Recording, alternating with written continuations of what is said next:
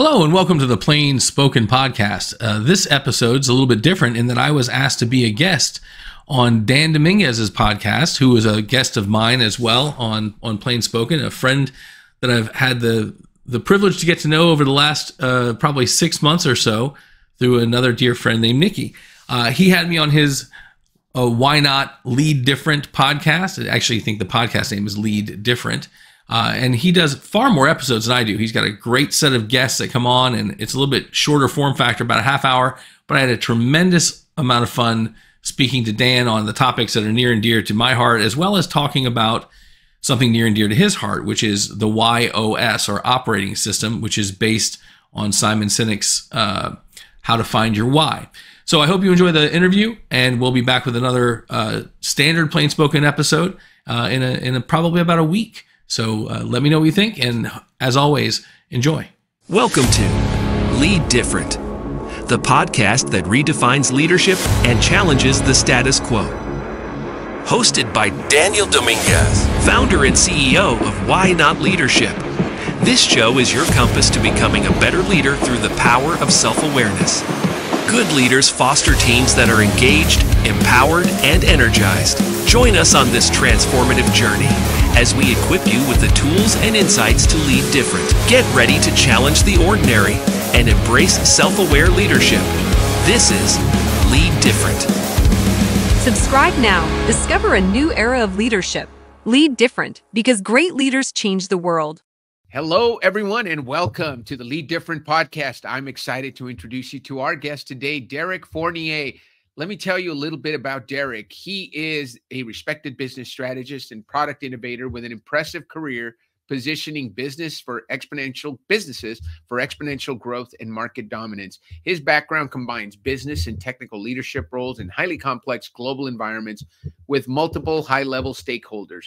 Derek innovated robust product and customer solutions that solve customer pain points at scale, advance business value, and drive operational efficiency. He's a trusted advisor to C-suite and boards of directors. He's also the founder and principal of Plain Sight Strategy Group. Derek advises a diversity of companies on leadership development, technology, optimization, and business transformation. He has developed and implemented high-performance product and customer solutions for 53 of the Fortune 100. That is a high recommendation. How are you today, Derek? I am fantastic, Dan. It's great to be here with you. Thank you for the introduction. Man, thank you for being here, Derek. You know, our paths crossed through Nikki Ortiz, who is a member of my team on the Why Not Leadership team, but she's a member of your team. You guys are both Tampa Bay Bucks big fans. Yes, we are, which means we can endure a tremendous amount of pain. You have to as a Bucks fan, but recently it's been more pleasure. So we're happy to ride that upswing. Well, I want to say, give a shout out to Nikki for, number one, she's an amazing member of my team, and she makes the wheels turn at Why Not Leadership. And she introduced us. I had an opportunity to be on your podcast. You have a tremendous show, and you share a lot of great knowledge.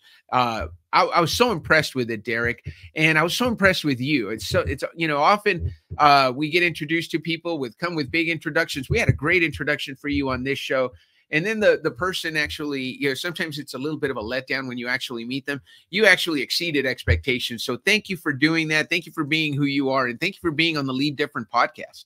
Well, I appreciate the kind words, and thanks for having me. It's always great to, when Nikki introduced us, the thought was we have some areas of similar attention, interest, potentially skills, capabilities, knowledge, etc. But we have very different universes in which we travel. So anytime you can span that, it's a win. So I'm happy to be here and look forward to the conversation. One of the neat things, one of the things I love doing, Derek, is finding people who are really good at the things I'm not good at. Right? My thing. I mean, we're called Why Not Leadership for a reason. We say lead different for a reason. The people I want to work with are leaders who want to lead differently, who want to do something different so they can understand their teams better. I help people connect better. But when it comes to business strategy, when it comes to the things that you're really strong at, I leave that to the experts. So it's really cool to have you on because if you're tuning into the Lead Different podcast, you're tuning in to hear about different leadership strategies. Now, Derek, you've led at a high level in a lot of different places, and you've advised and developed and implemented solutions for 53 of the Fortune 100. I can imagine there's a lot of success stories there. What's your biggest win you've had in terms of creating a product or a solution that was different and out of the box, that our listeners would say, hey, that's really great. I'm glad to hear about that story. It's interesting. I think there's probably two that come to mind. I'll tell the oldest one first. So we'll go in sequence order. When I was at Microsoft, I was working on a product that it was universally reviled, called Systems Management Server. And my dear friend Bill Anderson was on my podcast, and he recounted this story. At the time, just pre-Y2K, that sends us back almost a quarter of a century now. Right. We were trying to get the product out. And like I said, everyone up to and including Bill Gates hated this product. And as software products often do, it was rushed across the finish line, and it had tons of bugs, and it caused a tremendous amount of pain. And I was very young in my software development career at that point, but I realized one of the problems was we really didn't talk much to our customers. We just sort of imposed on our customers, this is what you should have, here's what you want, instead of saying, what do you need? And so we tried to start to create a customer feedback process. And back in the early days, this was called a joint development program, and it was initially launched with Windows 2000, again, showing how far back this goes. But we leveraged it too for our service release. And we really kind of rebounded that product with Service Pack 2. If you didn't get it first with the first Service Pack, we were 3 bugs short of really trying to, take the stain off of that product. But with Service Pack 2, we finally got to a product that people really liked. Now, why am I giving you all of this preamble? It sounds very boring for people who aren't into software, especially esoteric back office software. Well, that product in the Microsoft back office was about a $250 million product, right? Which is not big in the back office of Microsoft. What a great problem to have, right? We then embarked on a change to a product that would be called SMS 2003 that has subsequently become System Center Configuration Manager, which is part of the System Center suite. And because of the hard work that we did, and some of it was borderline, taking chances, not with our clients, but internally, politics and fighting, bad decisions, it's now over $1 billion product. It has truly transformed device management and security management in the Windows space and beyond. And it was done because we got a group of people together who were passionate, who were focused, who were skilled, who trusted each other.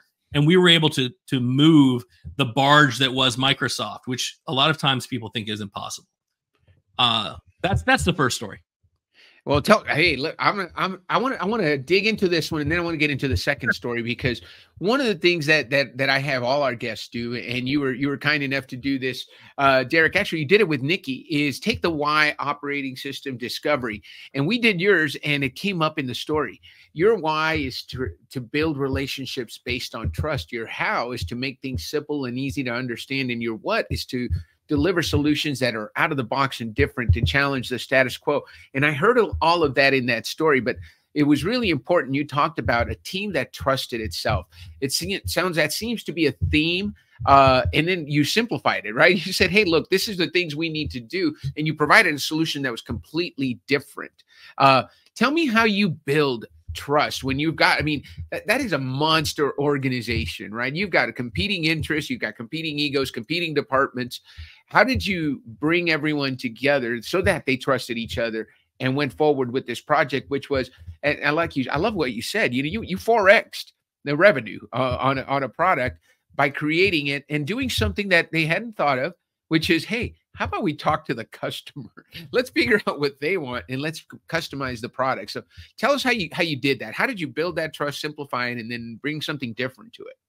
It's interesting. The way I did it there is not how I would do it now, which is, I think, really an interesting story that we can delve into if you want to. But I did it through just hard work and effort. And that sounds like a trite answer, but I got there and I didn't have software development pedigree. I had operational experience as an IT person, but I also was willing to work longer and harder than most folks. Now, that's in a place that workaholics were actually, incredibly revered. People had couches in their office. It was insane what we were doing at the time. But we were willing to always go further. I remember there was a particular virus outbreak, and I can't remember the name of it. It was a SQL injection issue, but I got a call on a Thursday night from my lead, and we rallied a group of about 12 people across organizations, and we released what was called the Microsoft Security Toolkit, which was a patch management solution. We did it over the weekend to try and abate this problem. But I had one of my colleagues, who sadly is not with us anymore, he was at the ballet in a full tux. And he left the ballet in his full tux to come in and work with us. And so when everyone knew that all of us were willing to do whatever it took, no one's beyond grabbing the shovel and digging the hole, right? We'd never ask one of our teammates to do something we weren't willing to do. We just all needed to get the job done. That's how we really kind of started to build. And the other part was vulnerability. And I didn't realize it then. I didn't use the word vulnerability. I do now, and I lead more with that probably than with the whole work 120 hours, because I think that's a bit perverse. But being willing to acknowledge when you have a problem, when there's a gap, to your point, the things you don't do well, and try and find someone who that's their superpower, right? And lean into that while you learn. Don't try and replace them, because you've already got someone who's great at it. And that's really what we did. We built a tight, cohesive group within a much larger group, and that spreads like a positive virus. When you have a group of 10 within a larger group of 200, who always can work together, who trust each other, who get things done, it spreads because people want to be part of a team like that.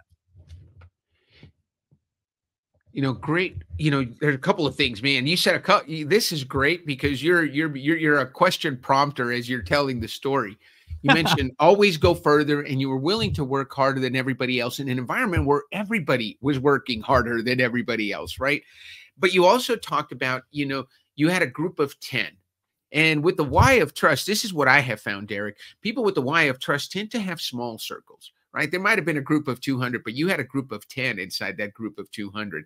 And that was a group that knew you were thick as thieves. You knew you could count on each other. You knew that if you needed somebody that was at the ballet on a Friday night, they were going to leave the ballet and come and take care of business if you needed them. That's a special kind of bond that's built on relationships where you guys really trusted each other and understood that the mission was bigger. So let me take that another direction, though, because one of the things that's big, and you talk about vulnerability, which is a buzzword, right? Everybody talks about, hey, be vulnerable. It's important. I think a leader who's willing to be vulnerable is going to connect better with their teams and is going to build the kind of trust that you guys had built so that you guys could do things that were unimaginable. But when we talk about that workaholic environment, and this is the early 2000s where people were, 160 hours was considered like, hey, you're barely scratching the surface of what you can do. Get that couch in your office. How does that mesh with today's life-work balance and what we're all trying to achieve and understand that, hey, there's more to life than work, and there are more important things than getting the project done, but also getting results. Tell me a little bit about that environment. It's interesting because as I got older, and I don't think it was actually a byproduct of age, it was actually a book that I read. It's actually over here. It doesn't have to be crazy at work, by Jason Fried and David Hennemeyer Henson from 37 Signals, which if your listeners haven't read that book, I recommend that and Rework. They do a great job. It was like they were watching me and my colleague Jim as we grew up, right? We would say, oh, listen, it's always family first. And we meant it. Like, we genuinely meant it. We genuinely meant you should take the vacation. You should take care of your kids. You should do those things that are important. If you need a mental health day, take a mental health day. But all the while, we never did it ourselves. And so we were not modeling the behavior that we were trying to make sure was part of our company culture. And so it came across as half-hearted. So people still saw us when we were going into an office being the first car in and the last one out. They saw us emailing at 2 a.m. And so out of our mouth came, don't do that. And out of our actions came, do that. And so I think that it becomes imperative to realize, and I used to call myself a spurt worker, right? I was a sprinter, and funny enough, I don't look like much of an athlete, but I used to be a pretty decent athlete, and I was always a sprint athlete. I was never an endurance athlete. But I think that any race can be done in a bunch of sprints. And, you can draw that analogy to agile software development or whatever you want to do. But there are times where we have to work the 100-hour weeks. They don't have to be every week. So know when it is required to step on the gas, and other people will rally around you. Also know when it's time to pass the baton and say, listen, I got to tap out. whether it's sleep or whether it's mental health or whether it's whatever it is, you have to know yourself, and others have to know you enough to say, listen, you're not giving your best, right? Let's get you recharged. And that's when I talk about vulnerability, that's what I'm not talking about crying in front of people and all that, which is fine, and expressing yourself. Those are all important. But really it's about being authentic. And I think that's the part of vulnerability that I'm trying to lean in on in my life, whether it be work or personal, is try to be authentic as often as possible, right? Because first of all, it's easier. It's easier. I always joke with my kids. I'm like, don't lie. Lying is a probability game. You're going to be wrong some number of times. Don't waste a lie on something stupid, right? You may have to lie to not hurt your dad's feelings or your mom's feelings, and those are different. So I think authenticity is really at the core of the vulnerability piece that I was talking about. And you're talking my language, and authenticity is absolutely so important. And I can see where and I've been in those types of environments where we're saying, don't do this, but then we do it ourselves, right? So as leaders, we have to be authentic. But I like what you said about the sprints. You know, I learned about sprints probably in the last 4 years. It's something that I need to do because I can't sit for more than 45, 50 minutes at a time working on anything. In the software world, you probably sit for hours and you're developing and you're coding and you're creating. I can probably do 45 minutes and then I have to stand up and just move around. But I've learned to put those sprints together. And boy, it's amazing how much you can get done if you put 10 45-minute sprints together in a day, or 4 or 5 45-minute sprints. I've realized that, hey, I'm good for about 6 hours a day. I'm really good for about 6 hours a day. And then I need to go do something else, something different. I need to be outside. I need to vary my routine. Otherwise, I get bored. But you guys were able to get a lot done. What's a sprint like for Derek? Well, it's interesting. And I grabbed my phone because there was a podcast I just listened to from Sam Harris's Making Sense podcast with a gentleman. Who's the guest? Sorry, Cal Newport. It's talking about knowledge work. And knowledge work is really tough because it's not like you're swinging a hammer or screwing in screws or doing things that the Industrial Revolution taught us about work. You're producing intellectual property in many regards, or in many cases. And so if I can do something in an hour that it might take someone else 10 hours to do, which is better? Well, from an efficiency perspective, 1 hour is better, right? But that just means that I've got 9 hours that I've got to now air quotes fill in order to look like I'm as productive as the person who's taking 10 hours. And so it's like we've got this hourly concept, and that's something we've got to get out of. And so for me, the hardest part about sprints become realizing that your downtime is not down. It is imperative to get that not sprinting time. It's recovery time. It allows your brain to relax. Now you do something great that I would like to implement. I would love to get up every 45 minutes, go out to my home gym, hop on the rower, walk around the neighborhood, whatever, right? It's just better for you. And in fact, Jason Fried in Rework, I think it was, talks about from a design perspective, walking in nature is great because you've got millions of years of adaptation in front of you, right? And you can see those things and maybe transfer those into the things you work on, and you can become inspired by it. I'm not telling you to go out there and smell the flowers and chase the butterflies, though you're welcome to do that. But go out there, get that vitamin D production going on, and take the break. I am crap at that. I will grind. And to be honest, this is one of the things I needed to change during that Microsoft Security Toolkit thing that I referenced. I worked, I think, 30 hours contiguous, right? And made fun of my guys that I was close to for having to go home and take a shower because it was a very machismo driven, right? Type A driver mentality. I look back on that with horror, right? I should never have done it, nor should I have made fun of them. Now we were close and they took it as the chiding that it was intended as. But now it's more about trying to figure out how to do these sprints and realize when you're at your peak and when you're not, and be willing to take those breaks and say, you know what? I don't have it right now. I love what you said, because one of the things that I concentrate on, and when we create our companies, we create a culture. And so why not leadership?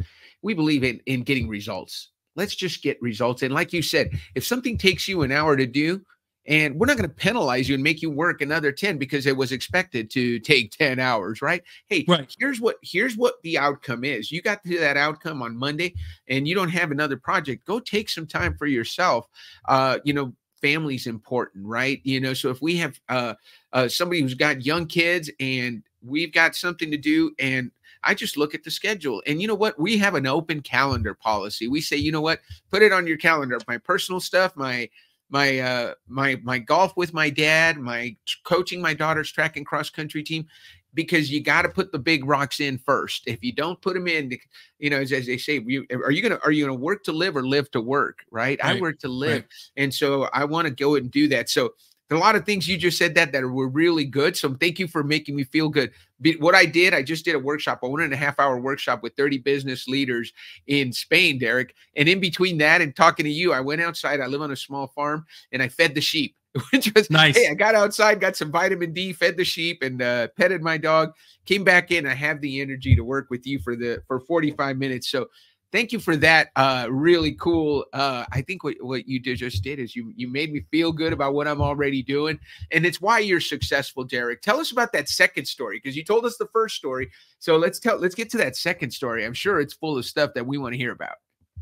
Yeah, the second story, there's a painful epilogue to it, as it was the end of the company I was working on before going back and rebooting Plainsight Strategy Group. But we were in the cruise industry, and the idea was to transform the cruise industry with a suite of applications or a platform. And Virgin Voyages was launching their new cruise line, and we partnered up to build a platform that had never been built before, that would allow a level of service and immersion that had just never been seen. Now, this is something that other companies have tried to do and failed. And a small company out of Orlando never was given the chance to succeed. And to be honest, we released during COVID, right? The cruise industry went through something it had never gone through before, which was ships not sailing. And so in and amidst all of this, a global pandemic, people literally dying. We had a number of family members from our company pass away as we were a multinational company. We had to pivot the company during that process away from cruise because ships weren't sailing. But as we came out the back end and we continued to tweak this massive platform, what we found out was we had built a transformational platform that would literally change the industry. And while all of us who were at the 2-foot level, you know, it's quite often when you create, all you see are the warts, right? You see all the things you fell short of. You know where your goals were and where you ended up, and the compromises that had to be made along the way in order to get to production. And only with the benefit of time and perspective, and sometimes external perspective is incredibly valuable there, do you realize what a change you made and what a difference that the platform you released created. And we're still seeing that now as Virgin continues to go forth with that platform and do great things. And that was a multinational team, like I said, where we really had to handle tremendous amounts of hardware and clients and customer needs. And there's always this perception of what's broken versus what's working. And it was a massive undertaking. And I'm incredibly proud of the work that our team was able to do. And not super excited about how it all ended, and that's a topic for another day. But the actual product and the experiences crossing the Atlantic multiple times, testing and deploying and implementing and watching cruisers' faces light up when they could shake their phone and have champagne magically find them on the ship was absolutely one of the thrills of my lifetime from a business perspective. Man, that sounds like the old in the old days. It was Ritz-Carlton was known for that, just very good service. But they had, this was way before the technology age that we're talking about. So you've created some of that that experience for cruisers, and congratulations on the success of that project, Eric. I can see where that made a difference. I can, in hearing you tell the story, I can see the excitement in your voice, because I can see that was a very, very successful project that made a big difference. So now that you're leading Plainsight Strategy Group, and you have a mission to drive profitability, operational efficiency, and lean forward, you know, into the current tech challenges, what is it that's driving Plainsight Strategy today? You know, it's interesting. This was when we chatted before the show, you asked how I was doing, and I said moments of brilliance and moments of despair, like my friend describes his golf game. And one of the things with Plainsight was it was the reboot, because I had started this like 14 years ago, and then I landed a client that became a dear personal friend, and I stayed with his company. And while I kept Plainsight alive, I wasn't actively looking for other clients. So it was really a place for me to blog and communicate. Well, when that company went away and I am rebooting it, I was focusing on the what. What are we going to do? We had now had experience with private equity, and, tremendous opportunities for growth. We certainly had technology experience. What was the area where we could provide the most value and make a difference, really? And to be honest, I struggled with that. I struggled mightily with it because you end up being in an also ran race with a lot of other people with similar experience. And really it's not Coke and Pepsi, it's Coke and Coke and Coke and Coke and Coke. And that's not interesting. And I tried to focus on what's the thing that gets me up in the morning. And what it is working with people that I trust and love and respect and admire and want to go do cool things with. And I know that cool things is not a very business savvy way to describe it, but the reality is the what that I do and that my team does, whether it's in Plain Sight Strategy Group or in our software division, Plain Software, the what can be interesting, but there's lots of people that do that. The who I do it with is different because we're a group. That 10 that goes back to the original story, I've got a core group of people that I have an immense amount of trust, respect, admiration, and love for, and we know how each other work. We are not going to be the people that come in and think one size fits all. We are never going out there to try and land 100, 1,000, or 10,000 clients. We're not trying to become the next PricewaterhouseCoopers or BCG. If you are a private equity firm who has a portfolio of companies and you're okay with us really getting a good view of those portfolio companies from an operational perspective and starting with an advisory perspective, maybe growing into consulting and then all the way to partnership if it makes sense, then that's who we are. We are, in every sense of the word, boutique, because we start with only the folks internally who we know have got the experience, but more than that, we've got their trust and their knowledge and their capabilities that can be brought to bear. So instead of trying to put one Band-Aid on a company, maybe you buy a company and you think maybe, oh, we're going to need to replace the CSO or the CEO maybe because while they're very bright, they don't have the ability to 10x the company, which is why we invested. Rarely is it a point solution that makes a difference because anytime you make a change like that, you disrupt some kind of trust that you may have no concept of. And so taking a little bit more time, it's that sort of measure twice, cut once kind of approach. And I'm not even saying that cut is always the right answer. Sometimes it's measure and adjust, measure and educate, measure and modify. And that takes more time up front, but we still think it's going to bring that investment thesis timeline in if you spend that time up front. And that's really what we do. What's really cool is, and we talked about it at the beginning of the show, your why is trust. During that quick segment we just did, you said trust 4 times. You said you want to work with people you trust, love, respect, and admire. And you want to work on things that are fun. You want to work on those projects. You also talked about building the trust and the fact that changing something can change a trust, right? Absolutely. And so how important it is to build that trust with the team. And then you talked about that small team that you have you're gonna. I have a feeling, Derek, that if somebody hires you, you're not just going to come in for a little while. It's not a wham, bam, thank you, ma'am. It's how can we serve you long term? Yep. Yeah, it's funny. I was talking to my marketing group this morning, and I was saying we're not speed daters, right? That's not what we do. And there's nothing wrong with that. There are tons of companies that do incredibly well. They're incredibly lucrative, and God love them. That's not who we want. So in many ways, when we look at how we're going to market Plain Sight and how we find our clients, they're clients who want a deeper relationship than that, because we have to believe in the people that we're working with as well. And that doesn't mean that these folks that we don't work with are nefarious and twisting their mustachios and plotting and scheming the world demise. It just means that that's not the model that we want. And it's interesting, especially in VC or private equity, if you don't understand the game that is being played, you don't understand the moves that are being made. Right. And you may look at it from the outside and go, well, why would they possibly recommend this course of action? This makes no sense. Well, you don't understand what their drivers are. So until you get unified on what their goals are, what their dreams, aspirations, et cetera, are for that investment, you can't possibly understand the methodology that they're implementing. So I do know that this is maybe a tougher nut to crack because we're trying to go the way of the boutique agency. But life is too short to do shit you don't like. Oh, sorry. I don't know if it was in the guidelines. You're not supposed to curse on your podcast.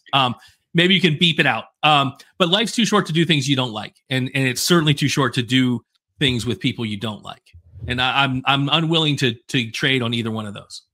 I think you're absolutely right, and I wholeheartedly agree. I think we reach a point in our lives, and I think you and I are of similar age, where we get a chance to choose who we want to work with. And there's I've been in business development my entire life and in sales, and so I understand the push to bring in the numbers. But I also understand, and I did this even when I was in a high level of leadership with a Fortune 100. There are certain people I want to work with. Yep. And I have this amazing tool that I use with people that I talk to and I work with, and that gives me a little bit of an idea of whether or not I want to work with them. But then I want to sit down with them and understand what drives you. And like you said, they're not evil people. There are certain people, for me, you got to have a certain level of trust. And you got to have a certain level of wanting to give back and contribute to the rest of society. And if you've got that, I'm going to want to work with you. Now, I may not be a fit for you, or you may not be a fit for me otherwise, but those are the two qualifiers, because I want to make a difference. I want to do things that are out of the box and different, and I want to help people make sense of it. I want to help people solve problems, and you do that really well. There's a reason you and I connected so easily, Derek.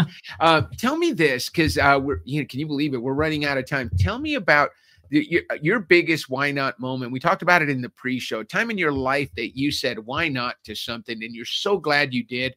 Might have been something that scared you maybe at the time, but our listeners want to hear about that why not moment for you. It was probably the original founding of Plain Sight Strategy Group. So I had left a company out of Lisle. It's where our geographic paths had mildly converged. I think you were with Baxter. Is that correct? Yes. Yes. Right. Yeah. And so Baxter was a client that the founder of my company was very close to, because apparently when you are in the western suburbs and in the Chicagoland area, you know every other company. But at any rate, I had left there as CEO. And I really didn't know what I wanted to do, but I was pretty sure I didn't like working for anybody anymore. But I'd grown up watching my father, well-intentioned enough, but fail at almost every entrepreneurial venture he had ever embarked on. Grew up very poor by U.S. standards, and I encourage other folks to travel abroad to find out what poor really is. But so I was deathly afraid of starting a business and failing. And what I needed to do was take my 401k and cash it out and fund it, or go get another gig. And my wife was like, listen, you should just try this and we'll recover. It'll be fine.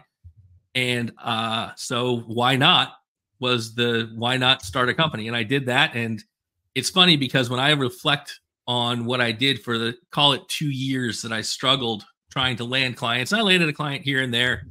I looked at it as failure for a long time, because I didn't explode in growth and all the things you think of when it comes to business.